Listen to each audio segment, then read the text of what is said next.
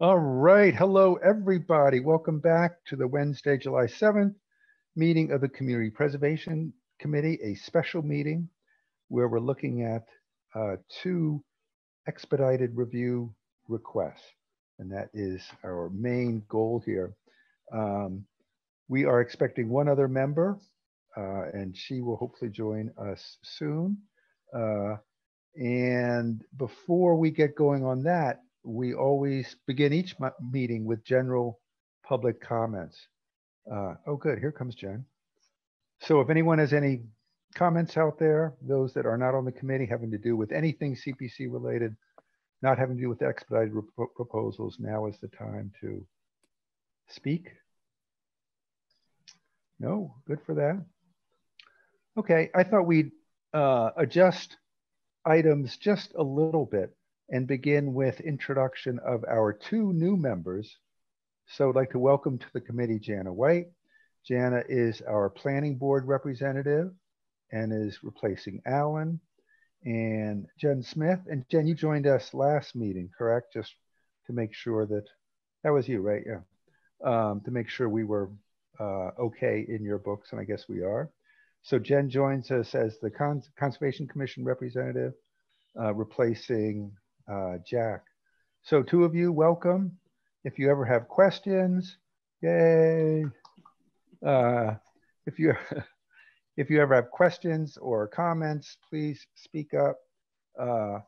Jen, I think we said this last meeting, while you represent Conservation Commission, we expect and value your input on all facets of community preservation. And Jana, your expertise seems to be in planning, but again, looking to you for your knowledge and your experience with everything that we do.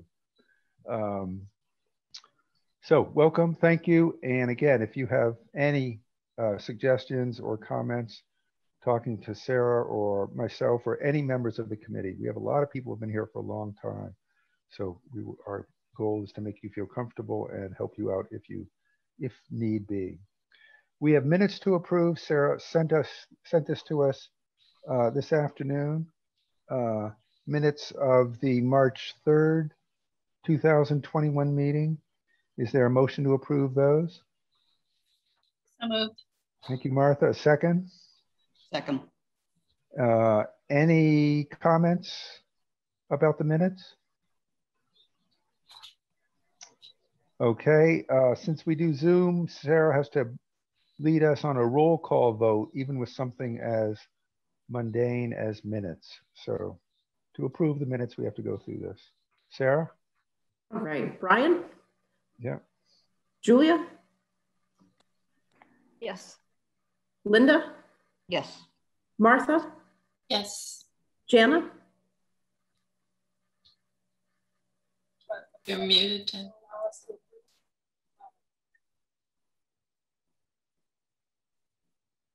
Jana?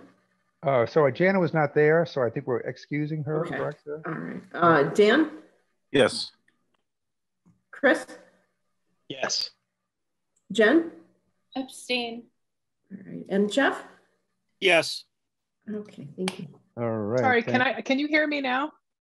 Yes. Yes. You can. Okay, that's fine. I don't need to vote. I just solved the issue. Oh, good. Yay. So just a couple quick things for my chair's report. The first is we're back on Zoom here, as is obvious. The governor, to what Sarah tells me, has extended this, I don't know if they call it a state of emergency, state of zoominess, until next April. So we actually have the option to continue our meetings throughout the fall and theoretically through most of the spring on Zoom. We have the option to go back into council chambers and meet again in person. So while this is not a topic for the meeting tonight, it's something we should think about. How do we want to get together in the fall? We can do, Sarah offered the ability to do a hybrid thing where we could meet in person. We could do a couple meetings in person, a couple not. We could look at the public input in person, perhaps, if people wanted to actually show up. So let's discuss that at the next meeting, perhaps, but maybe we can give that some thought, how we want to proceed with this Zoom versus real stuff. It's kind of scary to think about meeting real people again. It's all happened so quickly that we're immersed back into the real world. The other thing I wanted to mention was, you may notice in Sarah's emails to us, there are now 4 letters after her last name, AICP. Did anyone catch that? I did. From now on, we are to refer to her as Sarah LaValle, AICP, or that stands for the American Institute of Certified Planners. And it's really a national organization that certifies that people are have the academic qualifications, the relevant work experience, meeting all the essential skills required to serve Northampton effectively. So it's an honor for us to be served by Sarah. She took sounds like an onerous exam in the fall. And again, combining her academics, her experience, her abilities, it's so wonderful that we have a resource that we can really count on. So yay, Sarah. Moving on, we have a very brief meeting tonight, and that is to determine whether or not to review the 2 proposals in front of us, the one from the city regarding the New Haven Northampton Canal, and the second one from Michelson Galleries. Both have approached the committee with the request to do an expedited review. Hopefully we've had a chance to read their rationale for that. And it is our goal not to discuss the proposals, but simply to determine whether or not to allow this expedited review process. What that would, so again, Jana and Jen, this is unusual for us to do this. Generally speaking, folks submit within cycle, which means in September or in January, and we run through that whole process, which takes a few months. Both of the folks, both the city as well as Michelson Galleries, have asked an expedited review due to what they see as extenuating circumstances, and need approval of funds before this December or even January ability to release funds. So again, our goal is not to review the proposals, simply to determine whether or not they meet our criteria for expedited review status. And if so, we'll move them forward for yet another special meeting this summer, where we will look at the requests and vote on the requests all in one meeting. So it will be a quick process there. Is that, everybody got that? Everyone on the same page here with that? So again, this should be a pretty quick thing theoretically for us to do. So I think we'll start with, and again, Jana and Jen, we have to do things pretty formally here, which is to follow our rules of order and make motions and do all that stuff. So I think we'll begin with, is there a motion to approve expedited review for the Hampshire and Hampden Canal historic documentation? So moved. Brian, before we get to a motion, could I just ask a couple questions for background going into this?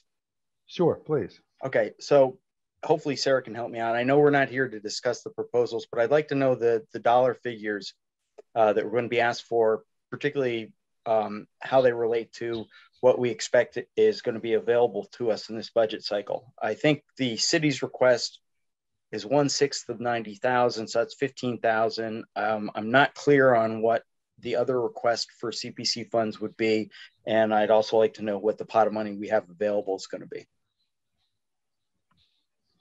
Sarah?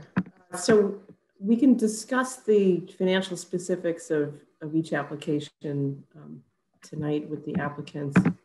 And I don't have a handle on the full financial picture for this upcoming fiscal year because there are a lot of unknowns at this point. But this is the year when the bonding obligations really take a steep dip. Yeah. So we're looking at about 250,000 in debt service for the year.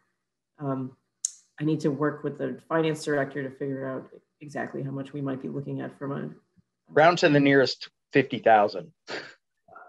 So in local receipts, I would say probably about 1.4 million. Okay. And I don't know at this point what that state match might be, but it should be more substantial than it has been in previous years. The reason for my request is a surplus from last year. Right. The reason for my request is I just want to make sure we're not, and I don't think we are, but I just want to be sure we're not putting ourselves through the expedited process of jeopardizing our ability to respond, fully to what we've got coming up. But it doesn't seem like the dollar figures are anywhere near that order of magnitude. So. No, and they're both fairly small requests. I know the canal will be the smaller one. I don't know exactly what the Michelson Galleries is looking at this point, but given the local receipts estimated and that steep dip in debt service, these are pretty small requests. All right. But well, I can get more detailed information. No, I think that's really all I need. Thanks. Okay. Richard and Paul, can you help us out with a ballpark figure on what you will be asking for, if that's available? Paul, you need to unmute. Can you hear me? We can. Good, thank you.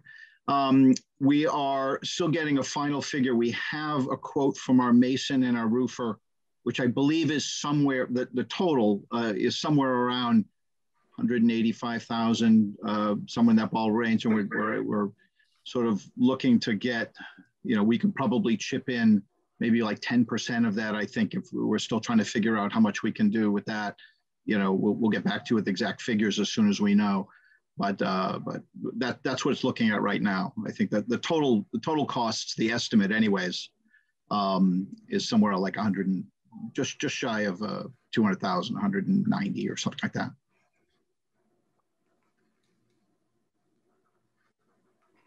Thank you, Paul. Carolyn, do you have an approximate figure for the city proposal? Hi, yes. So it is correct. It is in par with what Chris was suggesting. It's, there's 6 communities coming together. They've all reached out and are seeking their portion of a total $90,000. So it would be about $15,000. Great, thank you, Carolyn. Any more questions about the process before we get going? Yes, I have one. Linda? I want to make sure that I interrupt the smooth flow of your process here. It would help me, and we didn't really ask this in the form, to know why the application is being put in now. I understand the urgency that's been described, but why was this not possible to put into the previous round? Was this an unknown condition that, or what? Some explanation for why it was necessary to do this on an expedited and not the previous round. So since people have been kind enough to come tonight, I think it would be helpful to hear that from them before we then discuss whether we want to proceed with an expedited review. Sure. Well, it took us a little while to get structural engineers up there. When we first had some of the limestone falling from the building, we had we called a mason to go up there. The mason suggested we get a structural engineer. The structural engineer went up there. Back and forth. I needed a quote. I needed by the time we got that, it was already past time and then we got the figure, and then we were saying, well, how are we going to do this? By that point, it was already too late to do it for your previous meeting. So you're saying that this is an issue that was discovered over the course of the last year, not a long-standing issue that's just been getting worse. That you were aware of. It may have actually been, but it came to your awareness within this last year. The condition as we know it now, it's a 100-year-old building. So we know that, we've done maintenance over the years, we'd had changes to the roof. We've had, so it's not unknown that the building needs maintenance, but the structural issues, that was something that we did not know, that we would need to really just take the top of the limestone blocks off and rebuild the inner structure. It's past having somebody go up and seal up some cracks and do that, where we really are risking some, limestone blocks are moving to the point where that's no longer an option. And that was something that we discovered this year in the spring. Thank you, that's very helpful. In terms of this city's request, the city's been working with Pioneer Valley Planning Commission for throughout the course of 2020, and also they've helped to sort of corral these other municipalities who to develop the RFQ through Mass Historic with the scope. And so it's been sort of this long effort herding cats, and the other communities are together with funding. And so we have the RFQ ready to let this fall, but we can't do that unless we have all the funding packets ready. So it seems like, this has been an effort over many, many years to try to accomplish this this project, and it has fallen apart at various times over the years. So I think we feel it's really important to capture the momentum that we have now, and that it feels like now is the time we can finally actually get it off the back burner and do something with it and not let it fail again. So that's our interest in really wanting to move it forward with this release of an RFQ for this fall. Thanks. Are you good with that, Linda? I am. Other questions for the applicants before we move on? Martha?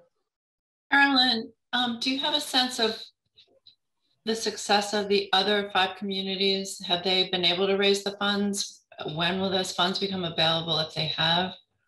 Are they also, waiting to hear? I don't know for sure. I think that there are some communities that are currently having meetings now and sort of getting to that process, the same sort of stage that we're in. But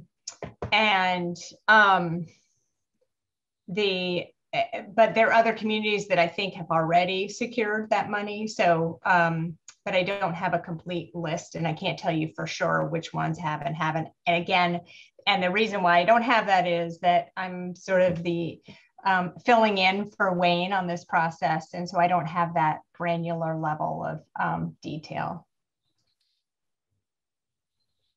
Thank you.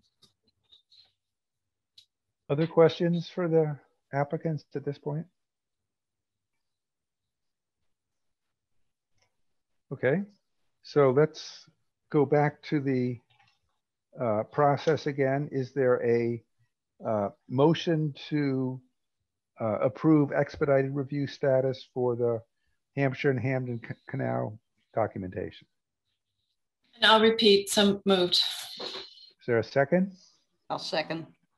Thank you. Discussion about this. Further discussion. Again, for Carolyn to know and everyone, our vote to approve an expedited review is not a vote to approve the project. It's simply a vote to move it forward. And at that point, we would have the option to throw it into the hopper with the other projects in September if we didn't feel comfortable at that time. So we always have that option. Once again, any discussion on this? So the motion on the table is to move the canal project forward in expedited review status, and to vote on that as per our plan in one meeting that will come up before we begin the fall proposals. Sarah, take us through a vote. Brian? Julia? Yes. Linda? Yes. Martha? Yes. Jana? Yes. Dan? Yes. Chris? Yes. Jen? Yes. And Jeff? Yes. All right, unanimous. Thank you. Thank you. Great, thank you. Just a quick aside comment. It's nice to see, Dan, your face occasionally showing up. We've never seen, there you are. So I think it's the first time we've seen your face other than your name there. So you must be somewhere with internet connection. So it's fun to see you. Not that we have to see you all the time. If you want to go back to your anonymity, I'm just saying its faces are nice.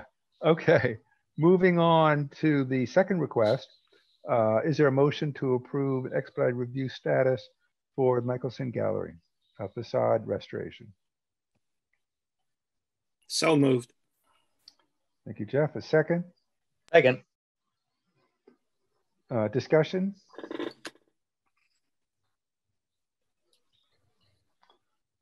Sarah and I were talking about this proposal yesterday, I believe. And Sarah did mention the fact that this could open the doors to a lot of other requests similar to this. We certainly have a wonderful historic buildings in Northampton. And we've done work on quite a few of them, witness the continuing work that's being done. I don't think it's done yet, right, at Smith Charities in terms of facade work. But that we may see a number of other private business owners moving forward with requests. So that's something to think about. Sarah also brought up the issue that this could perhaps be seen by private homeowners as a legitimate request to come in for historic preservation money for their own homes, if in fact there was a, how does it say it in our plan? Public funds to be used to advance a public funds to be used to advance a public purpose. So somehow if business owners, as Michelson Galleries is arguing that this is a public purpose, then we may see interesting proposals come forth. Martha? I just wanted to add to that, Brian and Sarah. I think most, well, not most, maybe half, were on the committee when we reviewed the, I think, the old jail on Union Street. Mm-hmm. And that's a very important historic building. It was designed by Gridley Bryant, who, among other buildings, designed the old Suffolk County Courthouse, which is now the Liberty Hotel in Boston. And we really went around and around on that one because it is privately owned. It's a condominium now. And in the end, I believe, did not support it.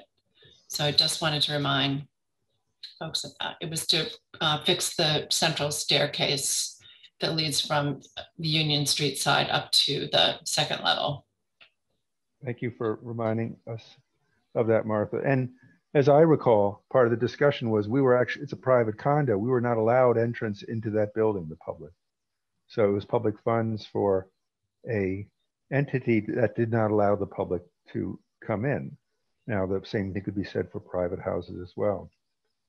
Michelson's has done a remarkable job of making their private space into a public art gallery that folks can come in. So kudos to them for that. Paul, you had your hand up? Yes, I just wanted to add to that that as opposed to, say, private residences and things on side streets, this is one of the largest buildings right in the center of the downtown area that has a lot of public visibility.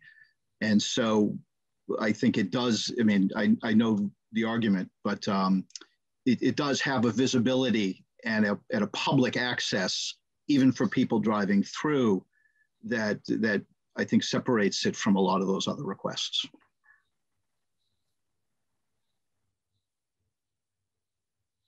You're muted, Brian. Richard? Hi, thank you all for meeting. I also want to say, just in response to that, that I think those people who do know us over the past 40 years will know that we have always opened the space at no charge to community groups. And in fact, many community groups, and we're happy to give you a list, have used our space for their various functions, bringing people in. I know we have a couple of things coming up, right, Paul? The jazz something. There's a couple of events coming up that are public. I don't know, but in general, I could say that we've certainly supported, dozens of Northampton groups and let them use the space. And what we're looking for, as opposed to what you mentioned in the jail, is everything that's inside the building. We have, for 40 years kept up, and we continue to do so. This is the facade, the cap that, looks beautiful for the city, and I would hate to see it go as well. But it's not integral to our business per se. People are coming in, and it really is for the city to have that facade. We could continue our business in the way we're doing it in the same space without that cap and facade that has to be rebuilt. That's all. Thank you, Richard. Julia, will you have something to say? Linda? Seems to me that we're sort of getting into the merits of the proposal itself here. And I think it's probably useful to alert the applicant to what some of the issues are, but I would really look for them to be thinking about that and making a presentation at the next meeting on these issues. And there's also sort of I don't quite know how to talk about this because it's a private for-profit business. And so the question becomes, why should there be, is there a necessity for the tax dollars to be going in support of, why can't the private business do this? And I really don't want to get into your finances, but it's really a different situation than most applicants find themselves in, where I think we need to understand really that we're not just, that there isn't a capacity to do it yourselves through your business, and that there's really a need for the expenditure of the CPC funds. And I think Paul and Richard, Linda's suggesting you don't answer that question now, but be prepared to discuss it when we meet again. And hopefully that'll be at a time that will meet your needs. Julia?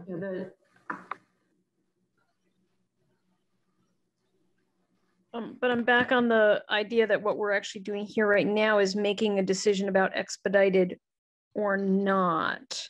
And what I want to be clear about is, if we were to say no on expedited, would they still have an opportunity to submit in the regular cycle? Sarah, I'm assuming that's always the case? Yeah, absolutely. And I could just add also that the second part of expedited determination, since it is a reduced schedule and the committee doesn't have the opportunity for the more extensive public comment and question and answer in multiple meetings that you do with the typical funding round, is to let applicants know about particular questions that they would want to address in the full application. So these issues would definitely be part of that. And the committee should go back and do that for the canal application as well, if there are any of those. Thank you. Linda?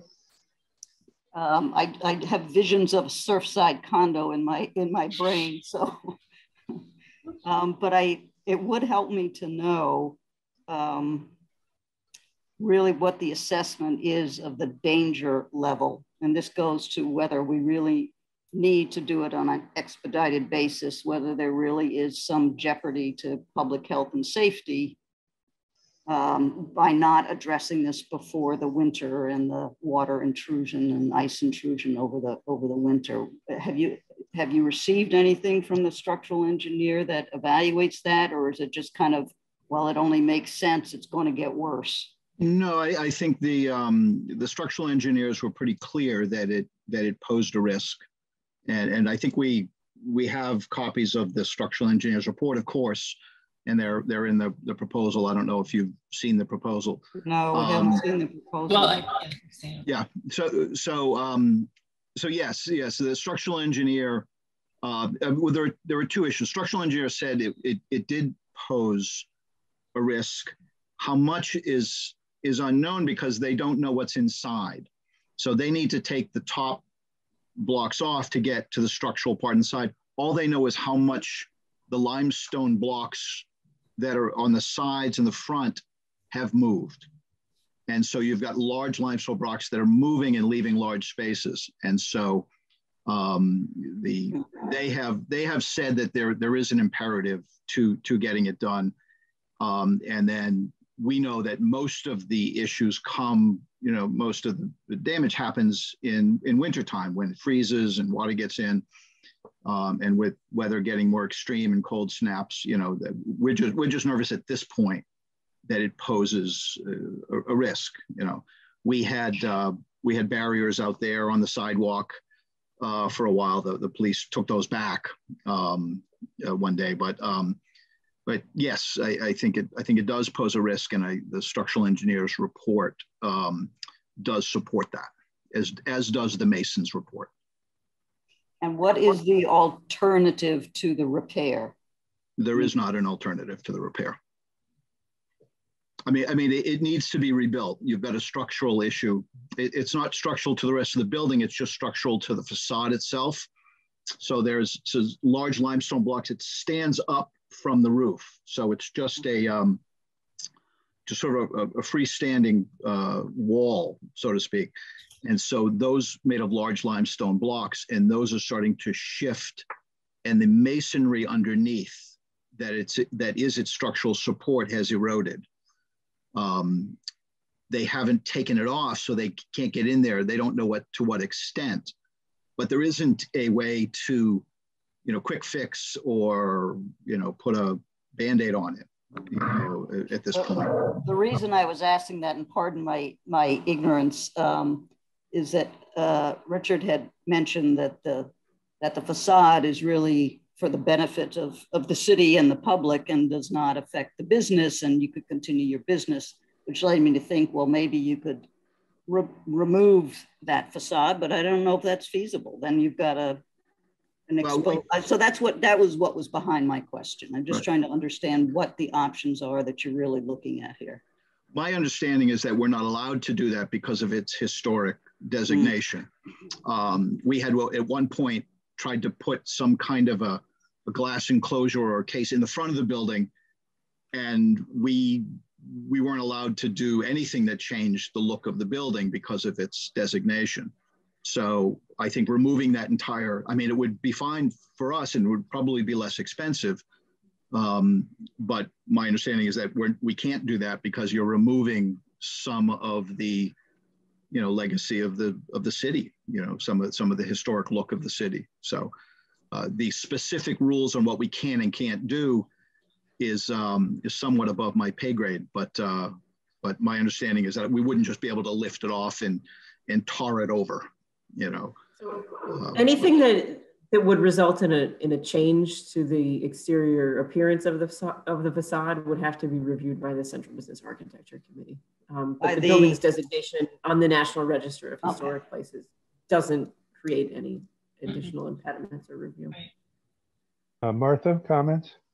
Yeah, I just wanted to say that the Historical Commission did review the full application for this at our meeting in June, as it was.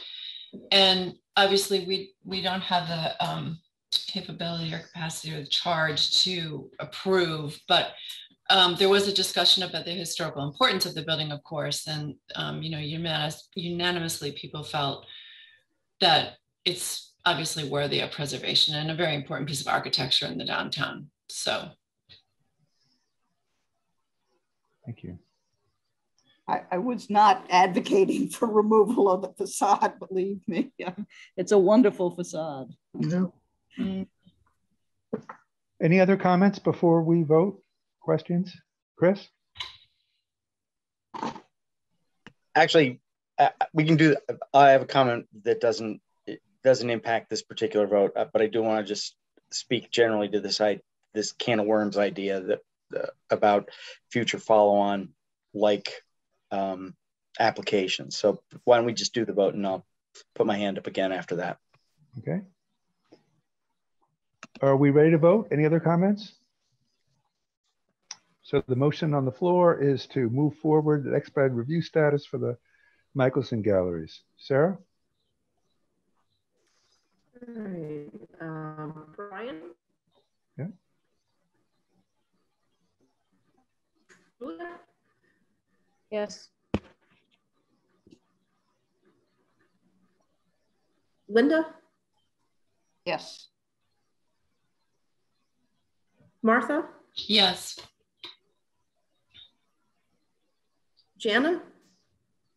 Yes.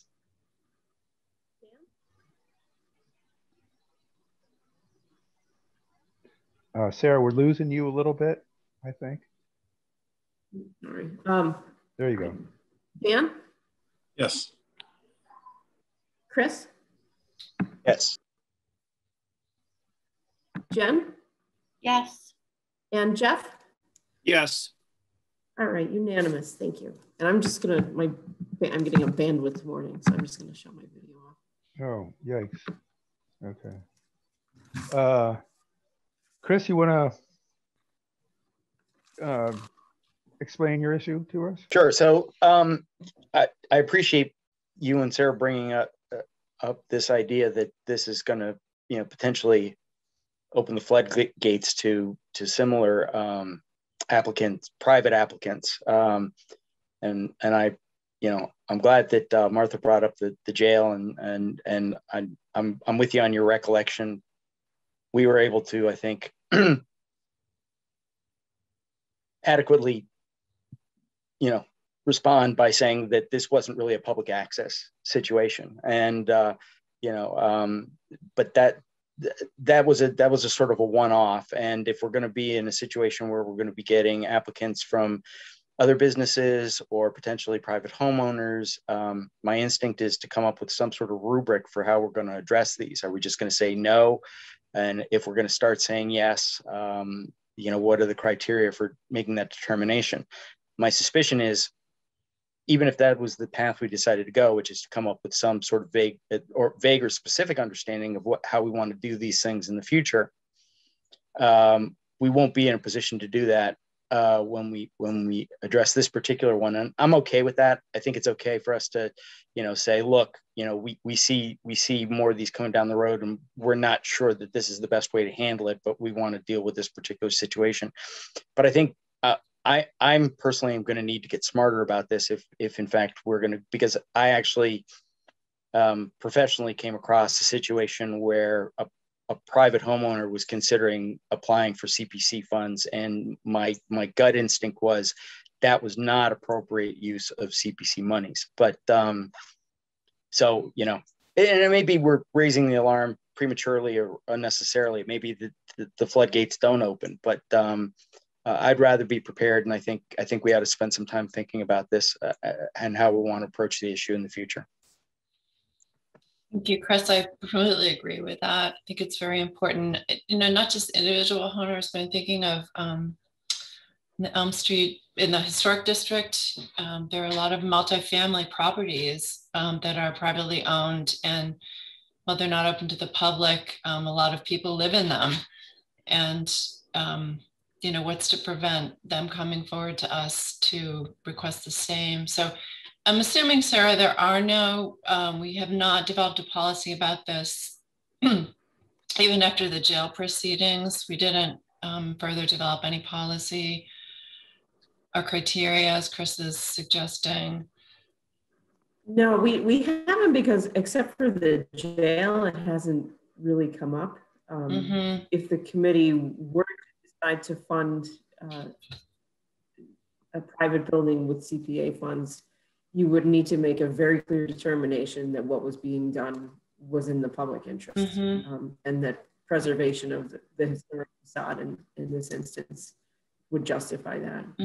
And it may be worth also having a discussion about something like a preservation restriction may be appropriate in a case where a private building were involved. That's not strictly required unless a historic asset is being acquired by the city. And that's not the case here, but something like that could help to protect the public funds going into it.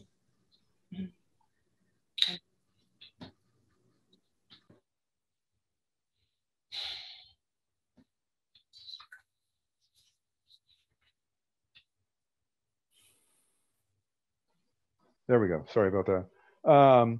Great. So that was a good discussion. We have our work cut out for us. Chris, thanks so much for bringing up that issue. That's we will now task you with developing that proposal and having it ready for the next meeting. And we will hold, you're muted. So that was a yes that I heard from a muted yes. So we're good to move forward with that. Any other business not foreseen when the agenda was published?